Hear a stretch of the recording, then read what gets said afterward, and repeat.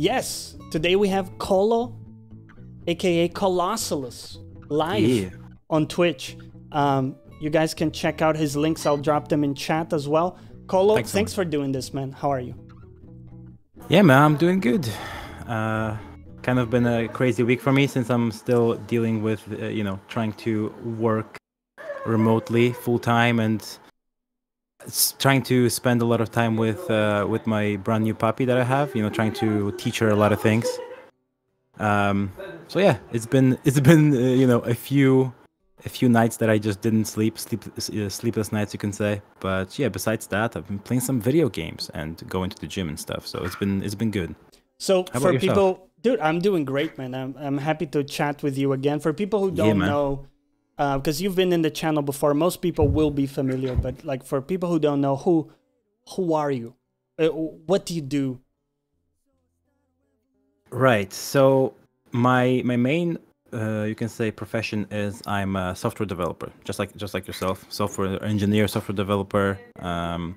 I develop you can say software packages for insurance companies. But I used to do game development. That was my original you can say thing that I wanted to do. On the side, though, because that's something that I do enjoy, but it's not the greatest for myself. I am a personal trainer and a nutritionist, a plant-based nutritionist at that. That's something we can talk about later. Yeah. And I fucking love games. I used to be a pro gamer as well. I used to play Heroes of the Storm Pro. Love that game until they killed it. And yeah, and I stream video games. I also have my own podcast where I talk about games. So yeah, and I was on your podcast, right? So episode 3, if people want to check it out, there will be links as well. You can go jump in and listen to us. We had a good convo there. And also, I forgot to do this. Let's get boosted, man. Let's get boosted. Let's go. Hell yes. Yeah. Good stuff. So I like that name for the podcast, the boosted. Where does that come from? Is that how you describe like getting jacked, basically, or boosted fit games, dude?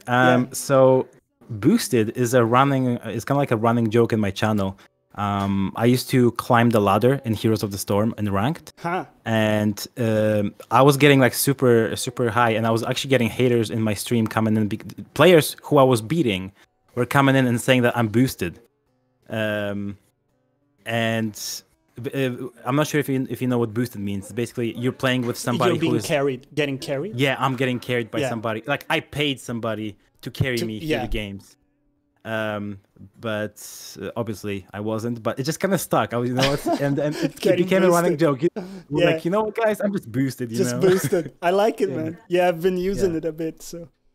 Yeah, it is awesome. I honestly, since you said it first time, like let's get boosted, I was like, dude, let's get boosted, man. It's like the best intro. Awesome. Let's get boosted, yo. Yes. Good. Funny Note Games, rip HGC, dude. I was actually in before HGC was I think was Heroes Global Championship. Yeah. And I was in Natus Vincere. That was the team I was in. Navi. Yes, exactly. Because I followed Dota 2. I played, many thousands of hours. And they also had a team, Navi did. So I'm familiar with some of the names of the ARGs. But dude, okay, so we have a bunch to talk about today. Yes. And I'm excited, man. Let's start, because people are excited, right, about Cyberpunk. Yes. Initial impressions. This is totally spoiler-free for people. So, we're not going to cover story or anything like that, but you've played a few hours, right? So it's just like your first hands-on with it. So talk to us, where are you playing it on? Like, what's your system so people have the context? How is it running? What's your first feel of the game so far? So just for the context, I've played 6 hours, just in general, and I do play on the PC. I am using a 3080. So it's kind of like a top spec. It's not a 3090. I don't have like a the best of the best, but it's a top spec PC. I would say it's like a 3080, 3700X, CPU, so it's pretty good. So so first I want to kind of talk technical, right? I want to talk about feel when it comes to frame rates and stuff. Yeah. That's been terrible. For me at least. So because you want 60 FPS in 1440p, isn't it?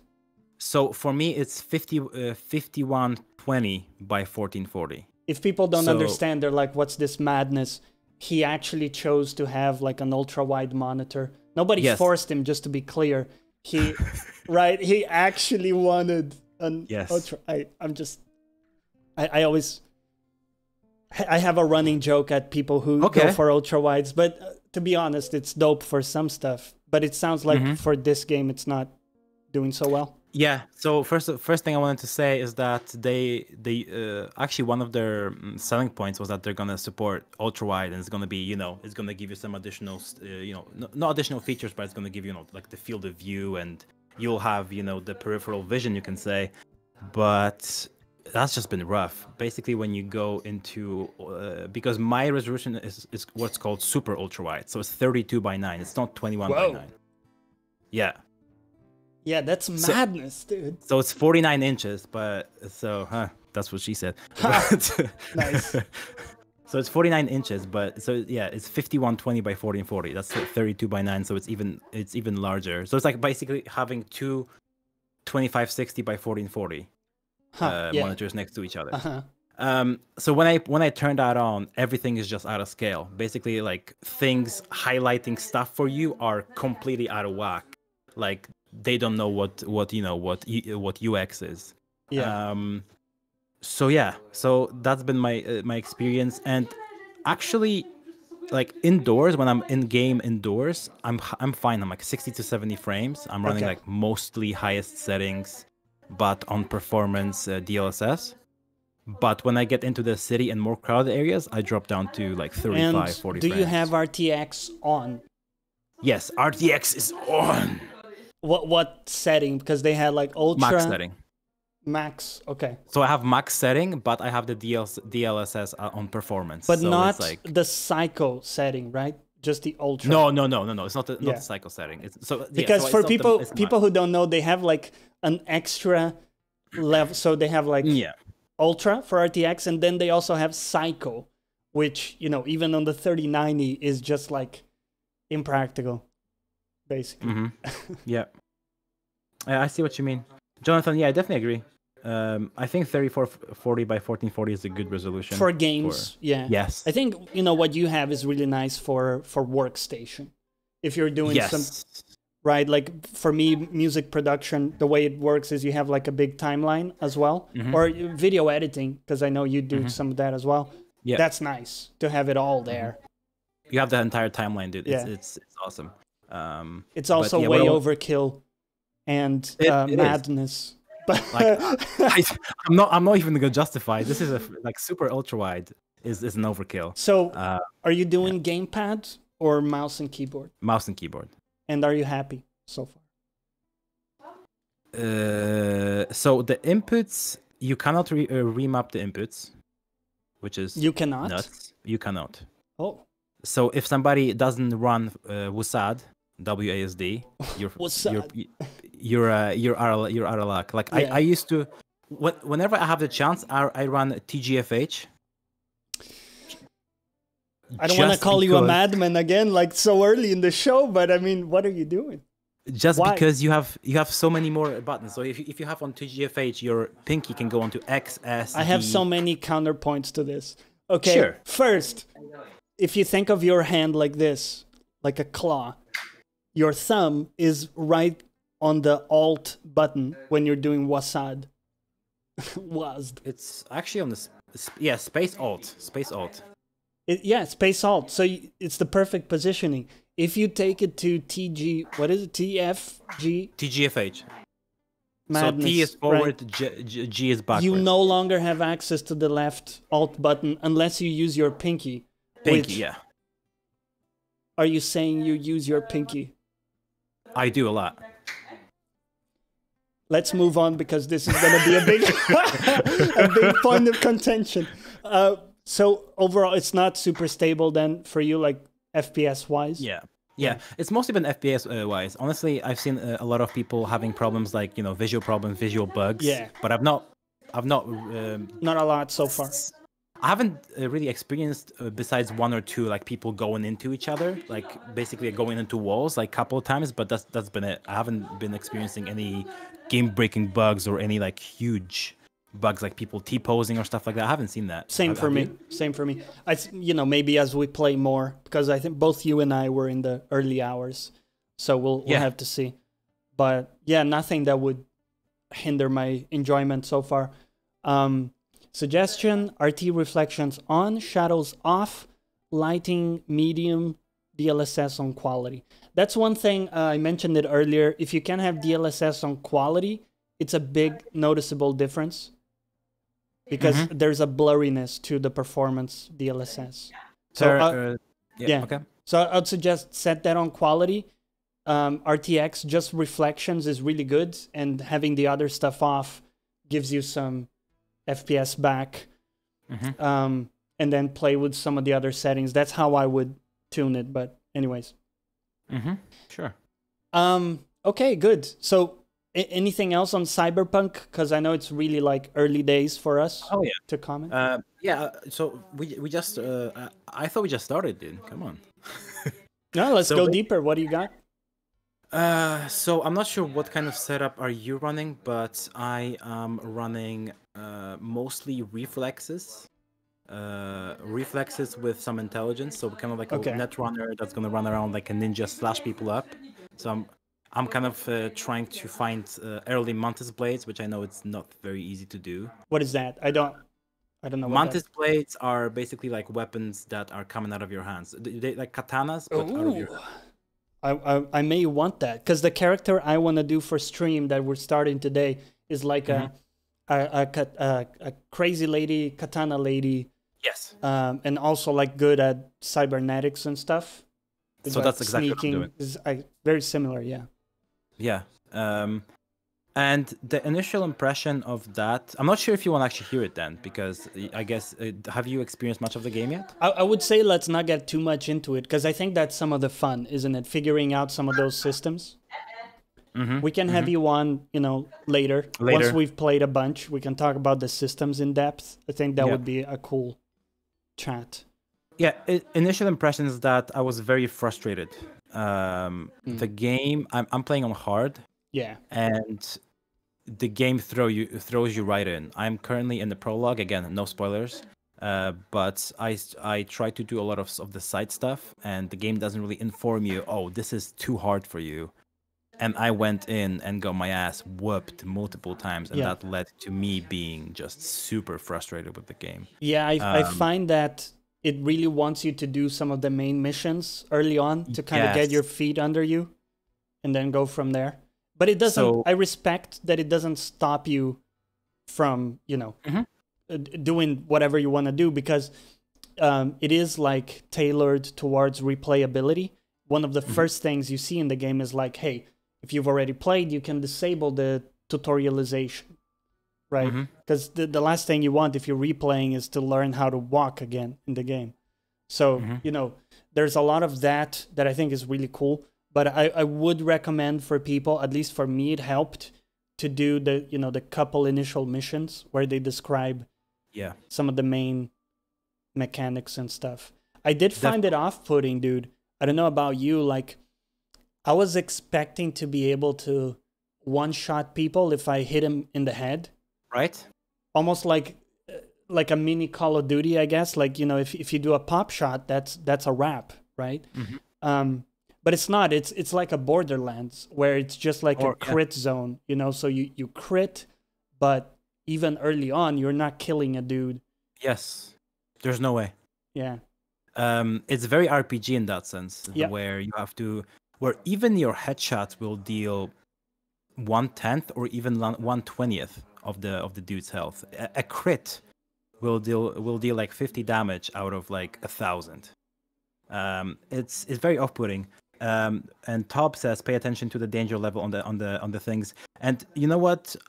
So that's what I usually do in games. I usually don't I never play games in normal. I'm not sure if that's how you also play it, but Depends on the game. No, I tend to go towards hard mode. Yes, exactly. So I tend to go towards hard mode, and I very rarely have a problem with the game being hard. But here I was there was a mission. Again, I'm not gonna spoil anything, but I was running in. There were 3 dudes, and basically I had to cheese my way to do the mission because I was getting 3 shot and I was dead. Right. Or I was shooting them in the face multiple times and I was just very slowly grinding at them. So the game, I think, does a very poor job so far of informing me what is the actual difficulty of the thing I'm coming up on. It says, the risk high, risk very high. I was going to a risk medium and I was getting my ass handed to me. So yeah, what I did here is like it really relies on you speccing your character and upgrading weapons and stuff. So for example, if you're trying to sneak, but you don't have like a proper weapon for, I don't know, maybe a sniper or whatever it is you're going for, and you haven't upgraded it, you haven't put points into the different perks and things, you still are gonna suck at, like, you may be trying to do the right thing, like the execution may be correct, but you don't have the stats to back it up, let's say, to back up that play style. So there's a lot of it that, I appreciate because the game respects you enough to... The strategy is not going to work if you don't have your ducks in a row, so to speak, which I can respect, but I think it's going to take some, tweaking and like trial and error, as you say. You go into an area and it's like impossible. So, okay, let's back out, right? Back out. Let's try some other missions. Let's upgrade our weapons and learn some new stuff and then come back, which I think is fair enough. Have you tried any fist fighting? A little bit, yeah. It's quite awkward on keyboard for me. Joke. I'm sorry. Joke? Wow. I don't want to be negative, because negative. I don't know. It's just not me. But there was a mission where there's fist fighting, and holy moly, what an awkward piece of junk. I would say. Just let me back this up. Explain very quickly. When the game rubber bands an enemy to you when you don't perform a successful dodge. So, for example, I'm 2 meters away from the dude because I sprinted away, but I didn't perform the dodge. The game rubber bands a dude to me to punch me in the face. I had that exact thing happen in the tutorial, not after. So I think so far, I don't know enough about the game. So far, I think it's just in the tutorial because things are hooked up in a way, they want to show you that, oh, you missed your dodge, so you get hit. But I haven't seen that happen in action after in the few missions I've done.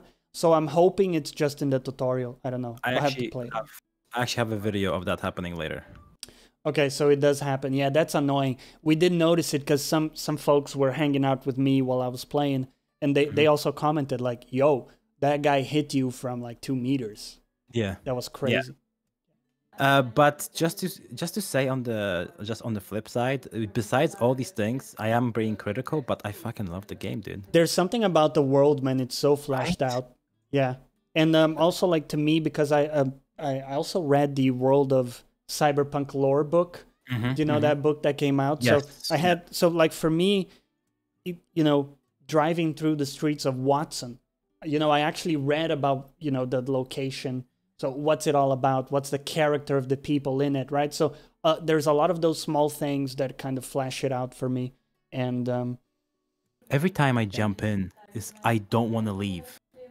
Yeah. Every time I jump in, I feel completely immersed. I just want to kind of like walk around the streets. I want to jump into my car. Usually at night, I just jump in and I just want to experience the city. And even though there are frustrations in the game, they don't take away from that feeling that I just want to be immersed, and I completely fucking love it. I'm sorry for swearing, by the way. I'm not sure if we're allowed. No, this is for mature publics, so you Okay, can, cool. yeah, you can swear to your heart's content. So yes, just to reiterate, I am being critical, but I completely love it. Yeah, and I think you know, a lot of times we're really critical on stuff we love, right? yeah, exactly. We get nitpicky because there's so much they get right that there's also. So yeah, have you played much or not? Not at all. Not too much. I think I've clocked about 8 hours of it on like my personal character that I was playing off camera. Doing some of the first main missions and fucking around a bit, trying to get used to the driving, which on keyboard is a bit rough, isn't it? Especially if you're. Are you also a madman in the sense that you drive from the inside the car perspective? No, screw that. Good. No, so at least you draw the line there. So ultra wide is okay with you, but you draw the line at driving cars from the inside perspective. So, and definitely I would say I agree with Grayskull. The story definitely has me hooked, but again, we're not gonna spoil any of that. Jonathan says you have the same headset. I own it as well, same color. Hey, gang. Hey, man. Woo! The gang. Yeah, gang. And Nitro, happy CATURDAY, man. Welcome back. What FOV does everyone use? Good question. I kept it at the default 80. What about you? Maximum 100. I think it's kind of like a must if you have an ultra wide.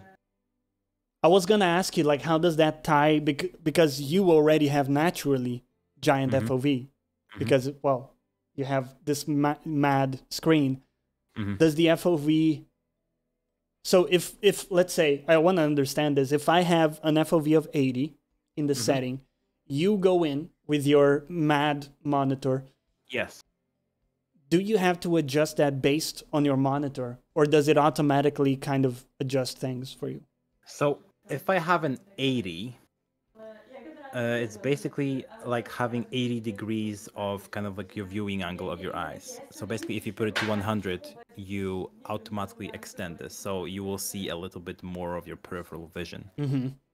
So if I keep it on the 80, I will see more, but I will see more like...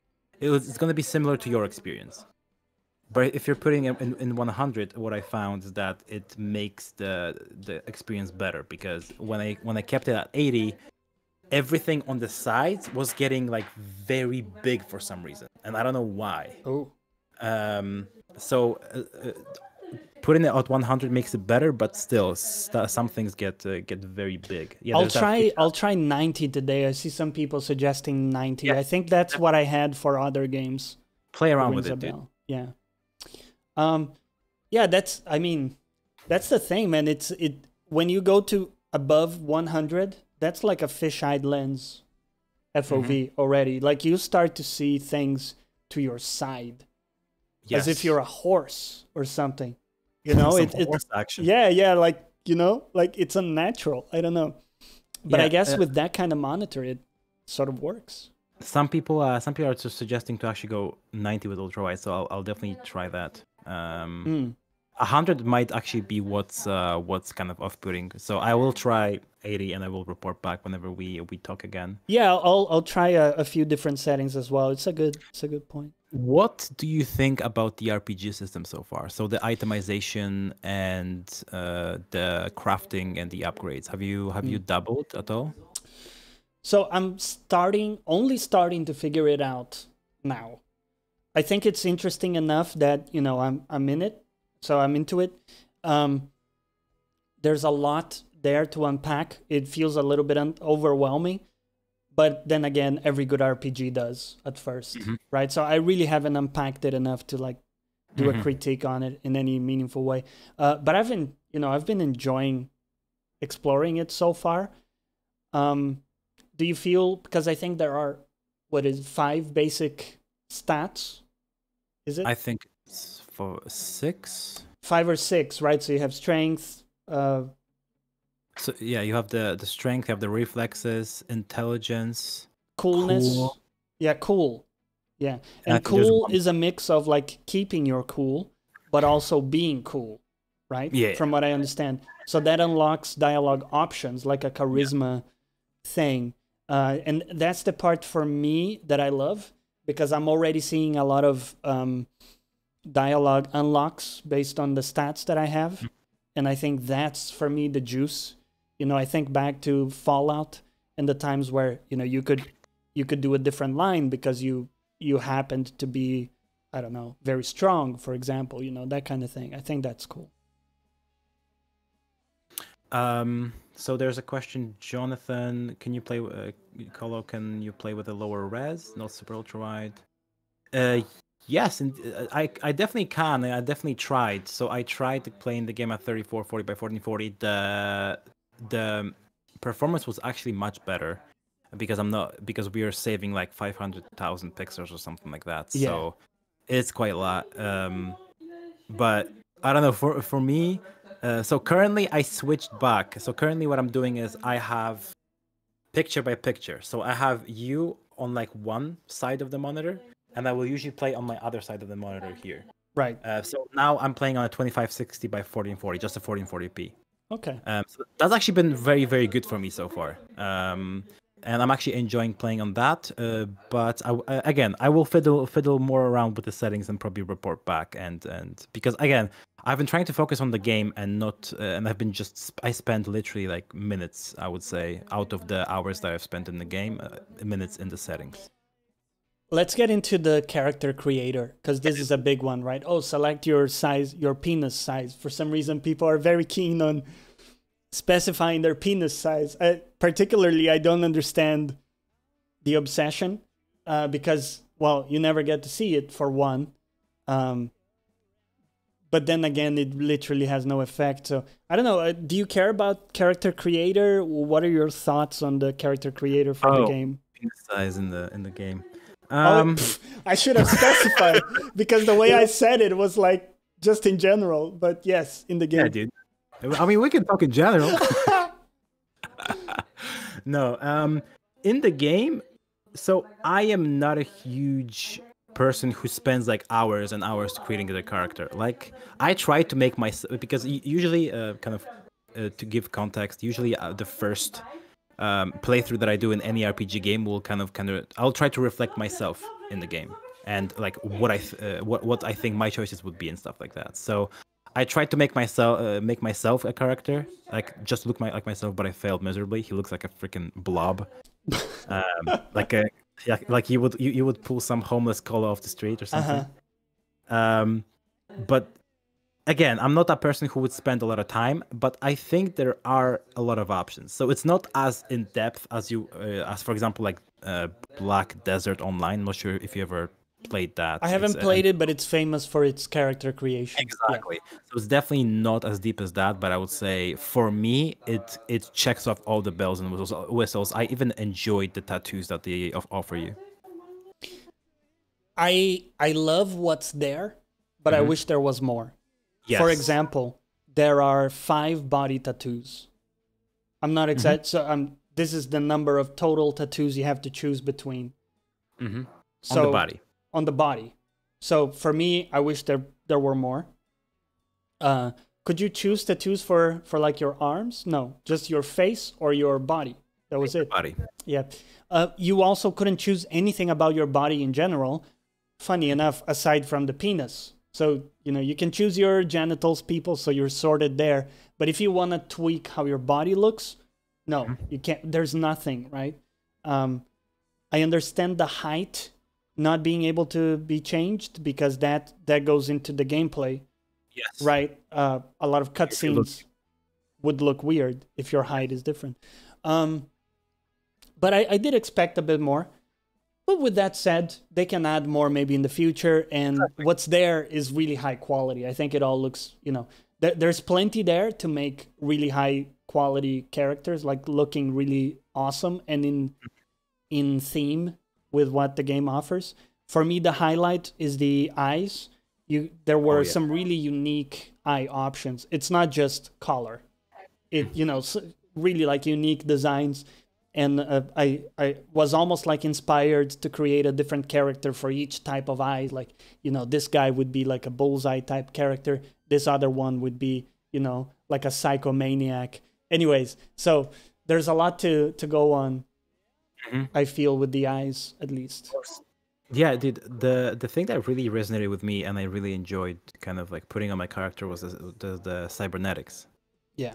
Dude, I loved putting it like, you know, on my face, and I just love that kind of that fantasy of you know, of cyberpunk, right? Where you have some sort of like metallic stuff running through your face, where you know, where you see that there was some kind of modification to enhance yourself or something like that. So you would be the kind of person you would choose to have it visible in some way? Like if you had like an augmented arm, you would want to have some metal showing to like...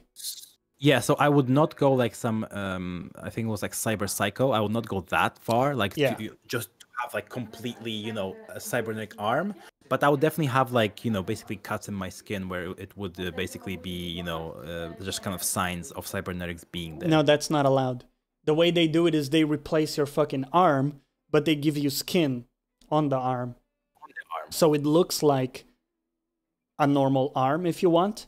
Or also they can have, you know, as you say, like parts of it that are showing metal.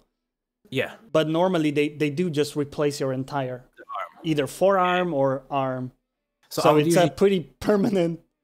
I would usually choose it to look like my normal arm, but probably I would go for the cybernetic. Yeah, with some stuff. Yeah, dude. Yeah. But most important question, what penis size, dude? I went for medium. I don't have anything to prove. I don't know. I went with the big one. I mean, it's just like, you're never going to see it. Honestly, when you go into the shower, you have a shower with your clothes on. Yeah, exactly. You shower with the clothes on. And you can't... I did try to look down like, hey, can I check it out? No, doesn't work. So what's the point? Maybe it will be visible in some romance options Boosted later? size. Boosted. Creator's freaking killing it, dude. Yeah, I don't know. It's just... I was very aware that you rarely ever see your character. So, funny note games, definitely. That's definitely compensating. I am completely the opposite, dude. Boosted. Yeah, like I knew I wasn't gonna see the character too much, so that kind of stuff, like under the clothes, I really couldn't care much about it. The clothes. The clothes. I want to talk to you about the I look like a hobo in my nomad character. I look like a freaking clown, dude. Dude, it's like, so bad. The best stats on my gear are on some freaking like neon glowing jacket with like dark hat, and I think I have some swimming pants and shit like that. It's crazy what's happening in that game. Yeah. I don't know. It will be interesting because now I'm gonna play a corpo character after this. So you know, I assume the clothes. Yeah, I assume the clothes will be a lot different than the nomad. The nomad is like, I have a Mexican hat. That's about it. Like a shitty shirt. You know, it's a disaster. I need to improve that situation. Crazy. I think that I will find like my suit like that I like, and then I'll just upgrading it. But I guess that kind of leads into another thing that I don't want to be very critical, but again, the economy so far seems very, very scarce. Like I am not able to upgrade many things. Like I've been playing for 6 hours and I've only been able to upgrade one item once. That's kind of crazy. Like in obviously you cannot compare the games, but in Valhalla after 6 hours I was upgrading left and right. Like obviously they're completely different games. Yeah, but I think I was gonna say I think that's kind of expected, because if you could upgrade a ton of shit early on, you may be overwhelmed. Like, yo, what do I upgrade, right? Whereas if you can only upgrade later on, you have more information as to what you want to upgrade, what you're going for as your, you know, style. So for me, it works, that kind of thing where, you know, it takes you a little bit to even have resources to do anything. And I think it also ties into the main story, which we're not going to get into, which is, you know, at one point you may do a big hit and then you get some money from that, for example, like in typical movies and stuff. And before then, you know, you can't really afford much, let's say. So I think that can make sense, but I would have to just play more and see. How do you find the economics in the game, the money? Well, so they have euro dollars, right, as their main currency. They call them eddies. Eddies. I think it's okay so far. It's you can sell everything at any shop, right? So any shop is as good as any, basically. So you can always sell your junk very easily, which that I like. So there's one button for sell junk. Makes it easy. In those RPG games, I think back to Division, man, inventory management was a disaster. Crazy. And, you know, I spent a lot of time in that. So it feels like it's going to be okay in this game.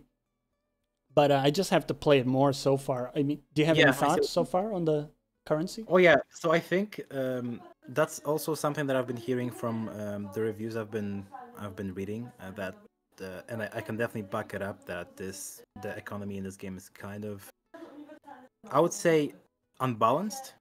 So you earn you have to grind a lot of missions, and like you can hack a lot of machines. By the way, you can hack machines to actually get money out of them, which is freaking cool. I love that. Nice. Yeah. And by the way, when you hack, you have 3 options. You can do the easiest one, which will give you like 100 or something of the eddies, and then you can do the medium, which is like 250, and then the hardest is, for me now, it's usually 500. So obviously the hardest is will take you a little bit, but they're not too hard. But it seems that you have to really grind a lot to actually buy anything.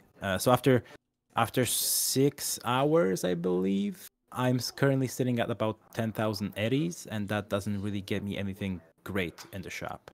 Again, this is kind of like matter of preference, right? Like some people will prefer their game to start up slower, but for me, I love the idea of like saving up for a weapon, for example, or saving up for a car. Okay, yeah. You know, like that idea that I'm in the world and, you know, there's a push, like I want to do this mission because it's gonna allow me to buy like a new fucking jacket. Definitely.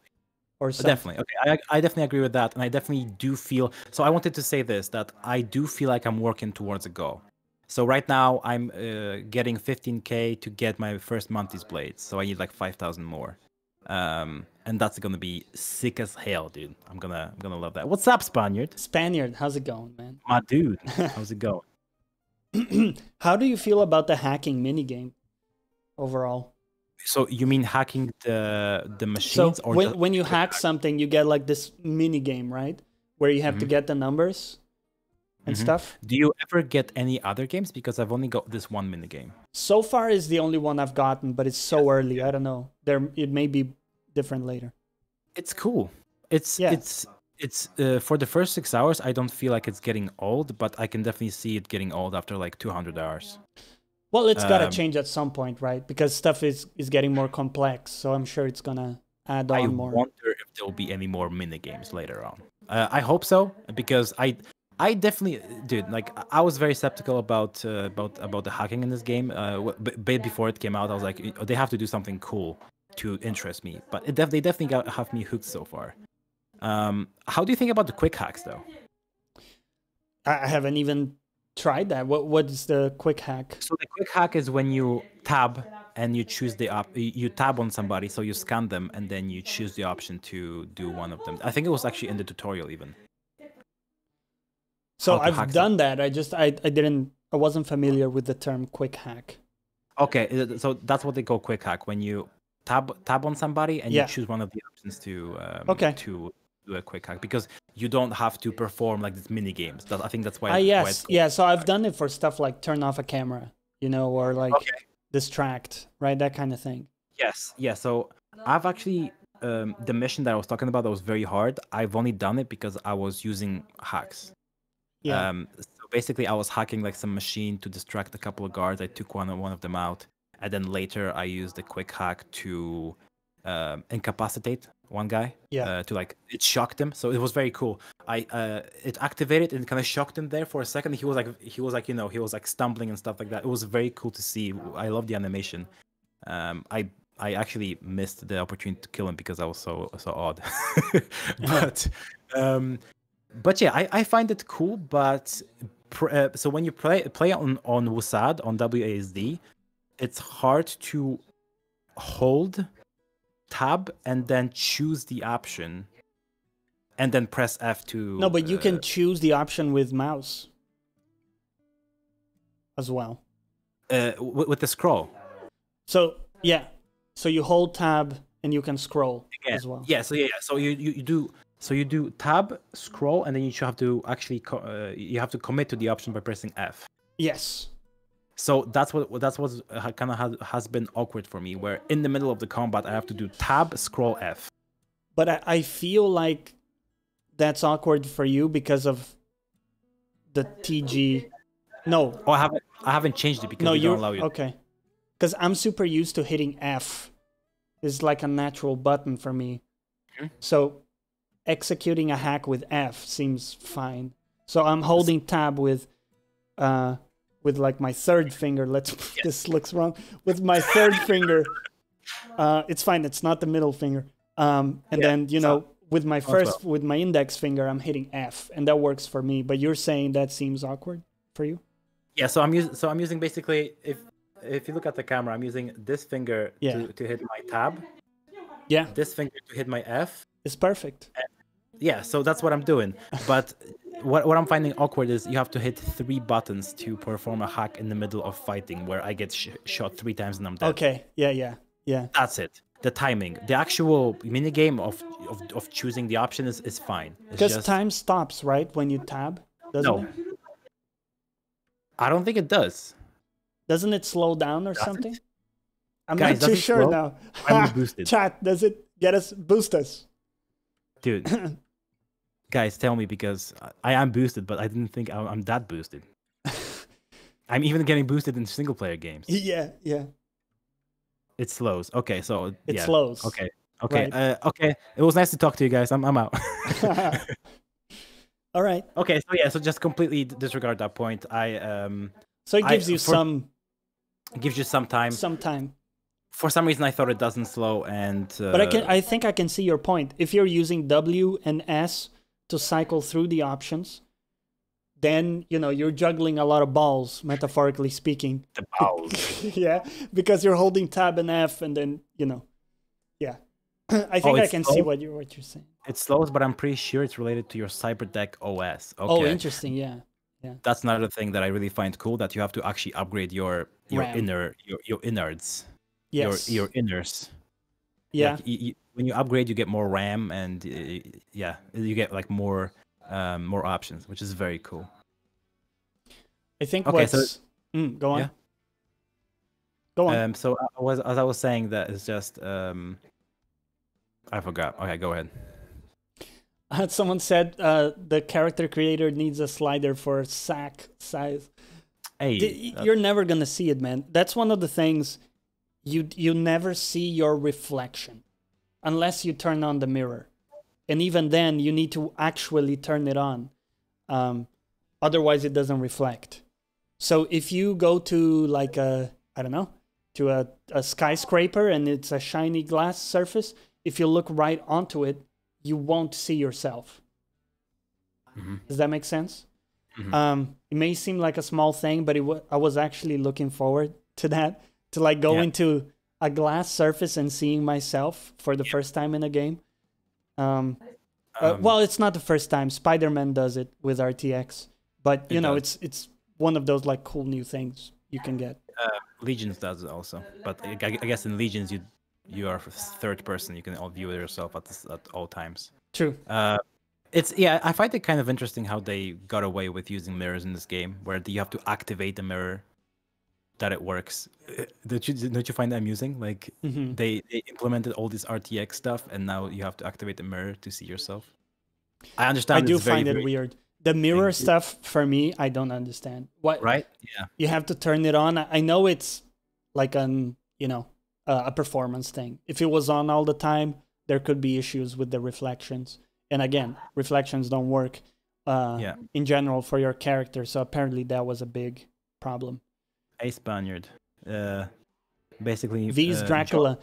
So it's funny you mentioned it's Spaniard. I was considering role-playing around that, actually. Because my character isn't, can't see herself, or himself, whatever, on the mirror. Right. I was gonna go like on a crazy thing. It's like, is she, maybe a vampire? But anyways, shenanigans. And yes, the music apparently is still problematic, even with the license mode off. So their recommendation is for any streamers to turn off the music entirely for now. 40 FPS on the 2080 Super at 1080p. I guess it's just down to really turning off some things. Like, yeah, the game... The thing is, the sad truth, and this is just based on videos I've watched, even a 1080 Super, which is a great card, is not up to scratch when it comes to RTX in this title. 2080. Yeah, a 2080... Did I say 10? 1080, yeah. Sorry, I meant 2080. So a 2080 Super is not a card that's going to get you good FPS with RTX on. Crazy, right? Yeah, it's pretty crazy. And it sucks for people who, bought those cards. When they came out. When they came out, they, like around $500, $700. And now, obviously, you can buy...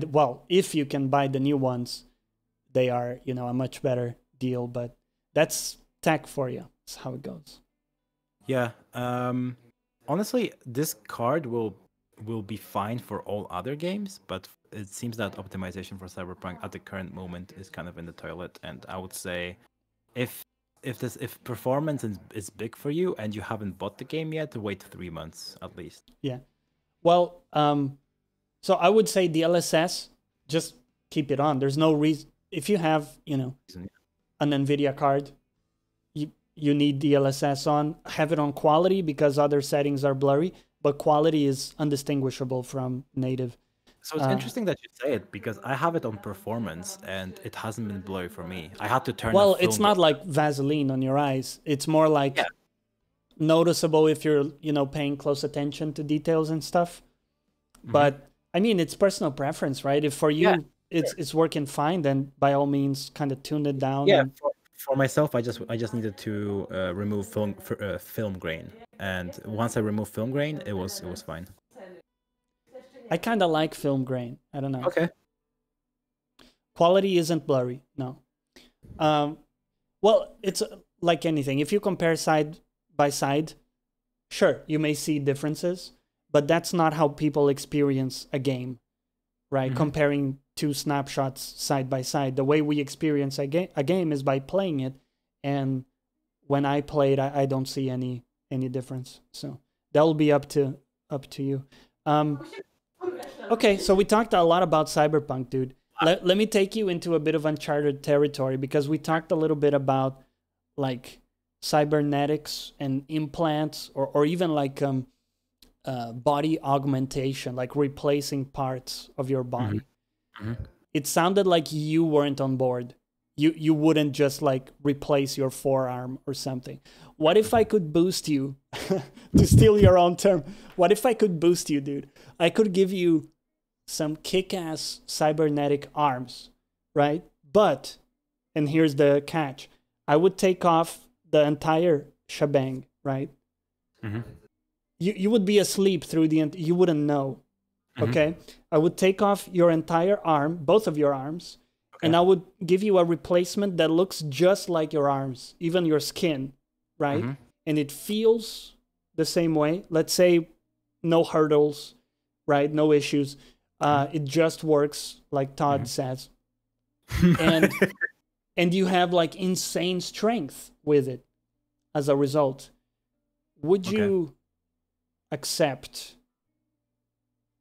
There's no going back, by the way. You can't just like replug your... your old arm. You're all in. Fuck no.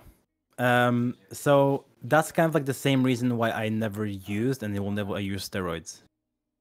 Why not? Let's get boosted, man. What's going? What's wrong? So, you know, it would take away this feeling of progression for me.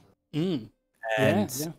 progression is like a big thing for me when it comes to like my bodybuilding competitions and the nutrition that I do for my clients. Like progression is something that I honestly live for when it comes to health and just overall physique. But that's really interesting, because a lot of people would say the whole point of working out is to get to this end state where you're jacked, right? You're boosted. Yes. But you're saying no, it's about the process. It's the actual road. It's the road and seeing the improvements and getting that brain chemistry feedback. Yes.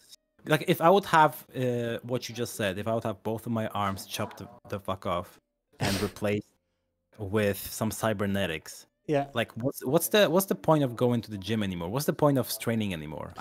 I'm just gonna have that forever, and I'm gonna be super. Well, you could just. Powerful. Yeah, I don't know. I mean, you probably wouldn't go to the gym. You're right. Again, yeah, exactly. So, so for me, that would remove the entire fun, because fun for me is progression. Right. So I would say now. What about yourself? Like if I had to cut off. Let's flip it on you. Okay. If I had to remove one of your eyes and replace it with an eye that would be, somehow like Google Lens, but actually good. It would like give you directions. You have to go this way. You can go this way. You can scan people. Oh, this guy has a gun on him. Fucking run, or something like that. You know what? I don't get out as much to justify that. Just being real with you. Like I don't need it, is the reality. And I don't want any of the possible issues that would come with that. And also it's like a traumatic intervention to have a part of you ripped off and replaced. Even if you don't feel anything, if you're under anesthesia. Uh-huh.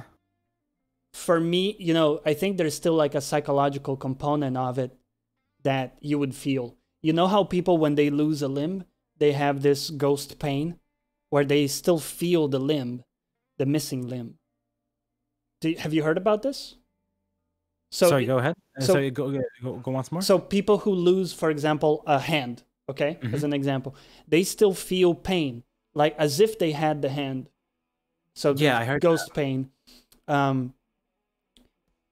So it's a trauma for them, the fact that they lost it, because they, at times they feel like they have it, but then they look and they don't, right? It's like a huge psychological thing. I think there would be a huge psychological rejection of something like that, like getting an eye replaced or an arm as well. I think that would be a problem. Now, my legs don't work super well. If you tell me, hey, you're gonna give me some boosted legs, dude, and I'm gonna be able to fucking run and jump again, yes, man. I would sign up for that, and I would take the risk of the psychological, let's say, problems.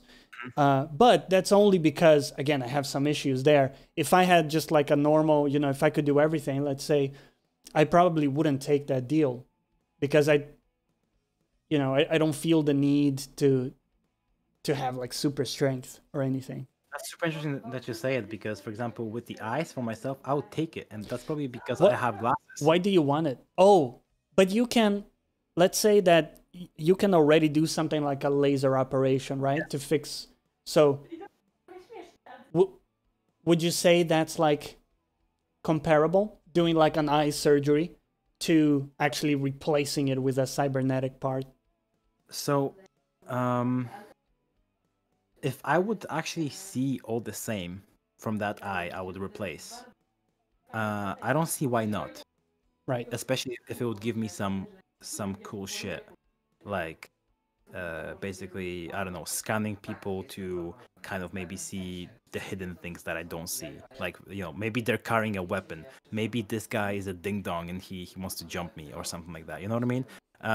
That could be cool. And I guess because I don't have such a connection with my vision, because it's already fucked up, I am kind of willing to give up one of the eyes, even though I'm not really giving it up. I'm kind of given my own real eye. You know what I mean? Yeah. Yeah, I think really, the main area of application would be people that have some kind of physical issue. Like Nitro is saying he had an accident, for example. And I think for people who are, handicapped or disabled in some way, it would be huge, right? If you tell someone who's on a wheelchair, hey, you can run and jump again, dude, that's massive.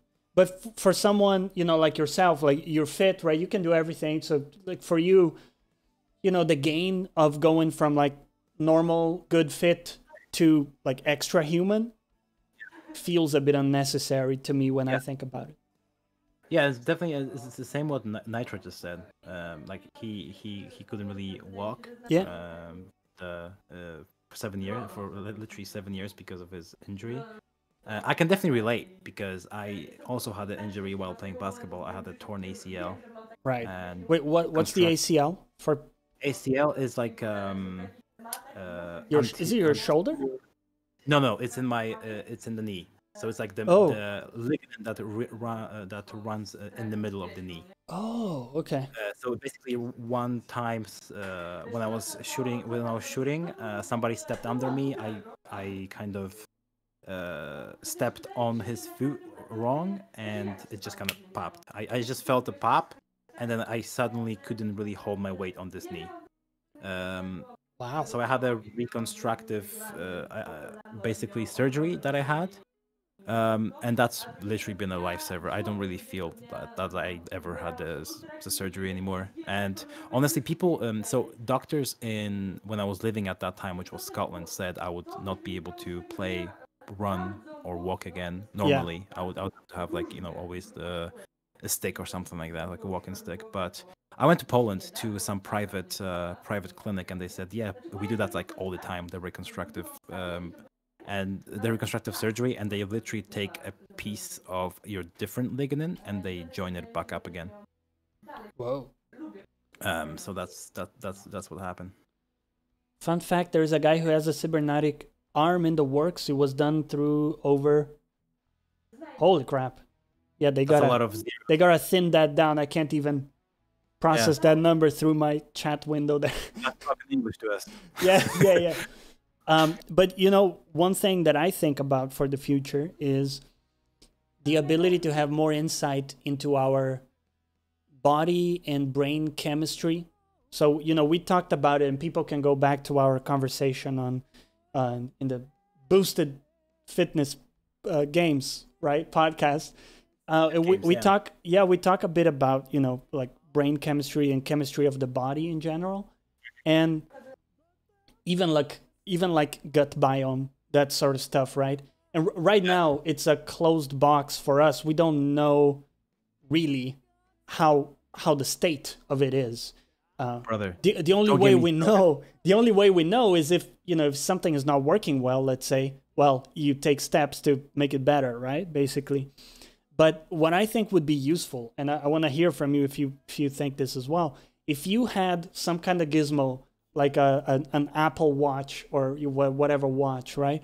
And it tells you like, hey, guess what? The soda you just drank, the extra large soda, made your brain chemistry 20% worse for the rest of your week. Something like that. If it could give you an actual stat like that, the moment you did something, people would link the bad outcome, the bad stat they just got, with the action.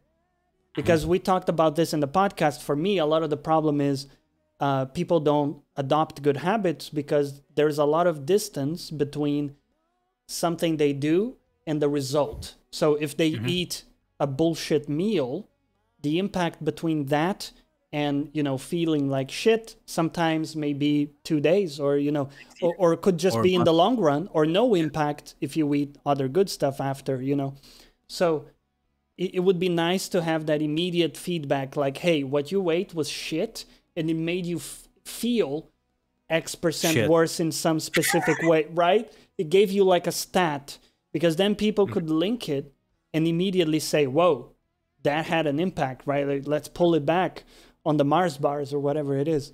So how do you feel about that? If we had that device, do you think that would help people make like a really big change? Or it could, but I think that it wouldn't work in the long run because, again, I would say that people would need to feel some sort of deprivation at that point, and when they have just a stat on their phone or on their wrist, it's just a stat, right? For them, it would be something like, "Oh, okay, I feel okay right now. I ate, for example, a Mars bar, right? I feel okay right now, but this watch is saying that I just, I don't know, I gained, let's say, 200 grams on my belly fat or something like that. Right. Just throw it there, right? But I feel okay, and I will lose it later. And then they turn off the notification and they go on to the next next Mars bar hours later. So I don't think necessarily that would help. Unless there was some sort of a punishment system with it. So you're saying I'm giving humanity too much credit? Yeah. Basically. I'm saying yes because I work with clients on a daily basis, and I know that even if I tell them straight up what you did, but that's the difference. So you telling them, they accept and they know you're right at a rational level, but they don't see it until much later. So if you could see it in some like physical, like again, like in a stat sense, something that's linked to your body, I think that people would get it. They would understand the consequence of what they're doing. Like Nitro is saying, you know, if you have 2 energy drinks, it would tell you you fucked up. You may not notice it now, but you know, it's gonna take you 2 days to recover in some way from the amount of sugar you've had, you know. And that's not coming from your personal coach, which you know he or she is right because, you know, it's their job. But again, there's a separation between what you know is good for you and what you actually do. And my thought is that if people had direct factual information about their system, they could. But you do have a point, because when you look at stats about addiction, for example, people know for a fact it's fucking them. Whatever, crack, whatever it is, right? Name it. And still, they're, you know, many times they're unable to take steps to, you know, get rid of it. So, yeah, I don't want to underestimate the power of addiction and like bad habits. Yeah, so I definitely went a little controversial. Yeah, I think this would work. Let me just correct myself. I think this would work for a subset of people. Yeah, if you're like in the more or less okay, healthy. Yes, this wouldn't work for people who are addicted, and this wouldn't work for people that are. So for the Joe Bob who's, you know, going into McDonald's driveway and getting a fucking extra large soda, which in the US means extra large soda. We don't even make them that big outside of the US. Yeah. You know, plugging that amount of sugar into your system. Golly, definitely. That's whoever is trying to stop is definitely a warrior, because it's a war. I used to be addicted to few things, I would say, in my life, and honestly, it's a war against yourself to stop what you're doing. And so definitely, anybody who does anything like that, or is helping somebody get through addiction, is a freaking champion and a warrior. Do you think you need some kind of specific motivation to get over something like that, or can you get over it just because you know it's bad for you? Do you know what I mean? Do you need something extra, like, hey, I'm letting down, you know, my significant other, or I'm letting down someone, or can you just get over it because you know it's bad for you? So I don't think you can get over something because it's bad for you. And for example, for me currently, I shouldn't be drinking as much coffee as I'm drinking. I know it's bad for me at my current. It's a little coffee. I mean, it is coffee, but for me at the moment, like for example, like I used to drink like a lot of coffee, like 8 to 9 cups a day. Whoa. Okay. Yeah. So I used to drink a lot, and now I'm down to like 1, maximum 2. But I still feel like very jittery after coffee and stuff like that. So I know it has a bad influence on me, but I know it's bad for me, but it doesn't hurt me right now. But for example, if prohibit God, I had a heart attack tomorrow, and that it was proven to be, some sort of effect that I had after drinking, that coffee after so many days, I would stop immediately. I would like.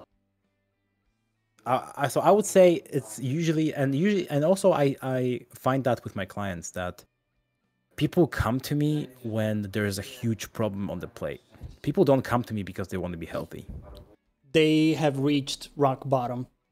They have reached rock bottom in some help. state, and they need help, and they don't know what to do. They've been to multiple doctors, they've been to multiple nutritionists, and they come to me, and they're basically heartbroken. Yeah, and they're like down on the ground. They cannot get up because they just don't know what to do. And it's usually because there was some sort of some chronic disease that was revealed, or some kind of event that happened, right? Like a heart attack or something like that. Yeah. Well, shit, man, that's a bit, of a depressive note to leave things on. But tell us to go a bit like higher pitch before we wrap this up. Tell us what's going on your side. What do you have coming up on your podcast or your streams? What are you going to be doing? So on my streams, since I'm kind of like, I feel like I'm the only person in the world who's not streaming Cyberpunk. I'm not going to be streaming my first playthrough of Cyberpunk. On my channel, people will be able to find some Immortals Phoenix Rising, which I fucking love. Dude, that game is so fun. This game is just pure fun, and it's pretty chill. Yeah, I love it to death. It's so good. And definitely agree with Nitro here. It's damn good. It's damn good. Best game Ubisoft has ever made. Underrated game of 2020. I would actually go for that because people just kind of missed it because it's so close to Cyberpunk, and it was like, oh, we already had 2 Ubisoft games. Why do we need to get a third open world? From Ubisoft. So if people actually had to choose one Ubisoft game 2020, I would go Immortals Phoenix Rising.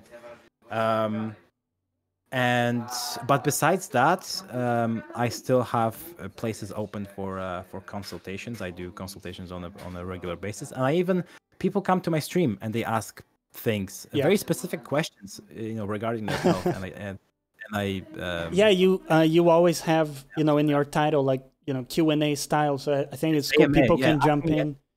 Yeah, if people in chat wanna go check out Kola, you can jump in and talk to him about health and stuff. If you have like some sort of problem, or you just want to or you just want some tips on how to start being more healthy and like more yourself, like maybe more happy with your physique or something like that. Yeah, definitely.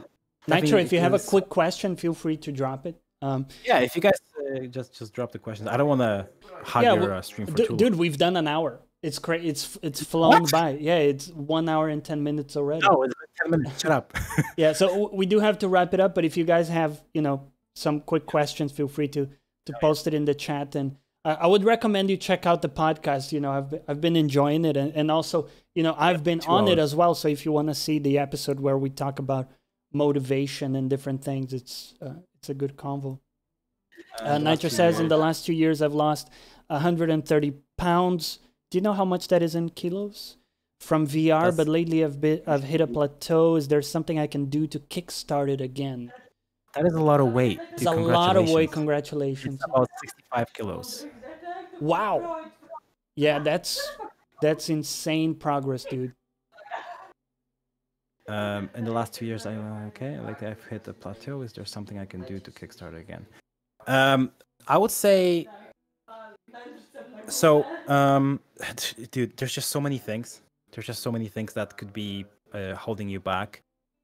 Some people just diet too hard. So sometimes you just have to give your body a reset. So you might have to gain the 5 pounds back for 2-3 weeks. Just maybe basically like a refeed or something like that. So that's one thing, like kind of like giving yourself a break from like if you have been cutting calories a lot and you have been counting the macros. What I would say is try to eliminate some of. I'm not sure how much processed foods you have in your diet, but eliminating those does help me Not the lose butter. very Not the butter, please. very quickly.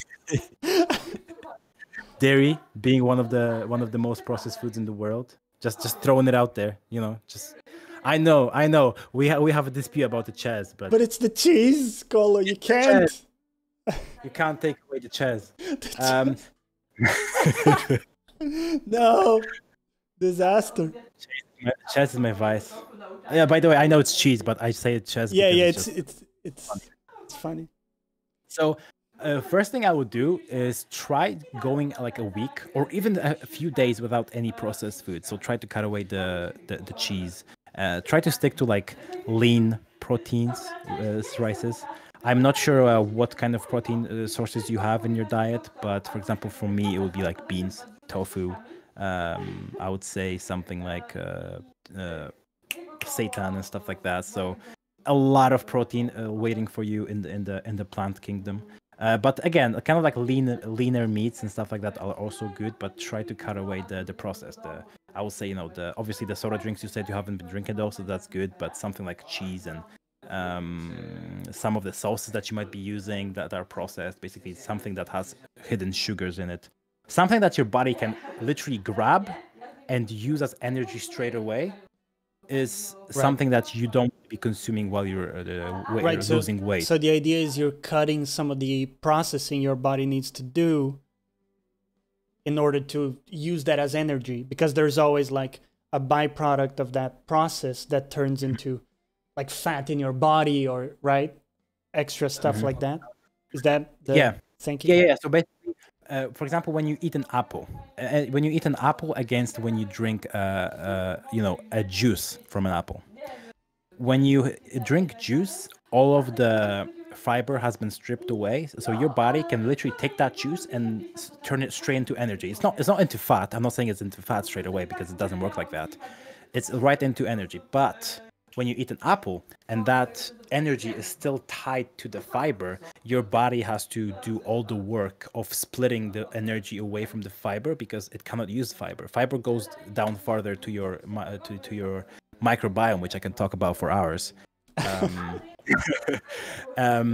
But it actually takes energy to extract energy. And that's actually what you want when you're losing weight. So I misunderstood what you said, because the way I phrased it is actually the opposite of what you're saying. You're saying it's good to have to process stuff in your body. So like, because it takes, you don't want stuff that's just fucking ready to consume as energy necessarily. Right? And I think this backs up the thought of like whole foods. And this is something I said to you. It made me feel a lot better eating like whole meal pasta, for example, instead of white, like regular pasta, let's say, or brown rice instead of white rice. And because the energy release of that felt like it was more stable, and it took longer, let's say, to kick in. And that connects with what you're saying, because it's harder to process that food in your body. Like it takes more work, right, to break it down?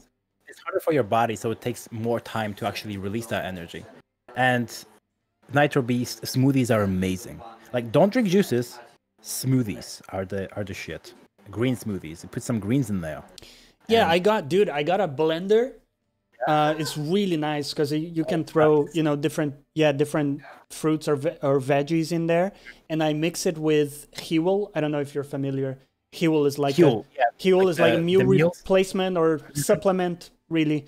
Because sometimes, if I don't have the energy to cook like a full meal, let's say, and I still want to get like good nutrition, a lot of times I throw a little fruit or veggies on top of a Huel in the blender, and that's pretty. Just to kind of give context to Nitro, what I usually put in my smoothies is I will put some sort of like a base. So I'll put like a couple of bananas in there, something like a very sweet fruit, like a kaki or an apple or a pear. I'll put a bunch of greens. So maybe I try to not go ham on the spinach, but I usually go for like kale I usually go for kale or some collard greens. I put that in there, and I also I will usually use like a soy vanilla. What's it called? Vanilla milk. Vanilla milk? Vanilla milk. I Yeah, so haven't it's like tried that. it's like a soy vanilla milk that I put in there just so it gives you like a very vanilla aftertaste. And I blend that up. Sometimes I put like a scoop of some pea protein or some rice protein in there. Man, and these things are really, really nice also.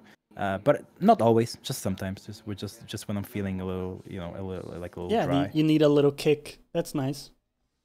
So that's usually what I put in my smoothies. And yeah, so one more thing. Sorry, Johnny, for hugging your stream so much, but don't go keto. Carbs are good for you. Eat all the potatoes. Okay, don't process them in the fryer, but actually put them maybe bake them or maybe steam them. But basically, what's amazing about potatoes, for example, potatoes are just so plain, right? You eat the potato, yes. But when you steam a potato and you let it cool off, there's a lot of it kind of builds up the resistant starch in the potato. So usually when you would eat a hot potato, it would be I would say a 200 calories per a big potato, right? But when you let it cool down and simmer down, the amount of resistant starch builds up, and you only can absorb about 70% of that 200 calories. Because the resistant starch, you cannot take it, but your microbiome takes it as food, and that's so nourishing for your body because then it kind of goes into your microbiome, which we can get into at some other point. This is something we should talk more about, at a later chat, because the idea of carbs, it has become hey, avoid carbs. It's so popular, right? Like low carb or no carb, even go keto. So it would be interesting to maybe debunk some of that or get your input on that. I used to be keto also, but that nearly gave me diabetes. Wow. Yes. Well, that's another story right there as well, man. Another story. Again, I don't want to talk too much, but we can talk about that some other point, and maybe I can have you on another podcast. And it would be great. There's always every time we chat, it feels like there's a ton of different tangents we could go on. Yeah. Shit. But listen, thanks for being on, man. And did you have any final thoughts or things you wanted to talk about? No, man. Just thank you so much for having me. By the Pleasure, way, dude. First of all, thank you so much for giving me the platform to talk about some stuff that I can talk about. And you're amazing. Keep up what you're doing. Whenever I come to your stream, dude, I always feel welcome. Good vibes, man. Amazing vibes from the stream.